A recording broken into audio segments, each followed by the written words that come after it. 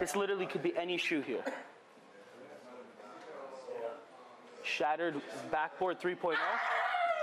At the age of 3 is where I first saw Chris Angel and David Blaine on TV, and that was something my dad watched. But it wasn't until the age of 6 where he showed me a trick. Now, that's what my memory serves. Maybe he showed it earlier and I just didn't remember that, but 6 years old, he showed me my first trick and absolutely changed my life. Kevin Hamden from Toronto has had magic on the brain since a young age and has been trying to follow in the footsteps of some of his idols. The first trick I ever did was at a young age, and it wasn't, it wasn't a successful trick. I told someone to think of a card and I just guessed it and it was completely wrong.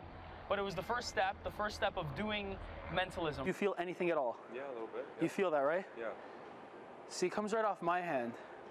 I never touched you. Don't do this. Hamden isn't making mistakes now, and his talents are being talked about all over the city and social media. The Mentalist has more than 400,000 followers and rising. Street stuff is me essentially doing what I do on a close-up level, the mind reading and influence. So as a mentalist, my job is to create the illusion of mind reading, suggestion, and influence. And the clips that you're seeing from the street are me going on the street to people and just getting inside their head. That's essentially it, getting them to think of something, revealing it, or even putting a thought in their head. There's even stuff that I've done where it's connections between people. One person reads another person's mind. The other person gets a feeling, a similar feeling that the other one has, like a touch on the nose or on the arm, and the other person feels that. Hamden is now being asked to perform in front of celebrities and famous athletes and is hoping to inspire other magicians to keep pushing forward despite what others say. Going back watching the videos, for me, it gets me emotional in a sense. Like, you know, I was able to overcome all the negativity. I was able to overcome all the people that said, hey, you can't do it, don't do it, you're out of your mind.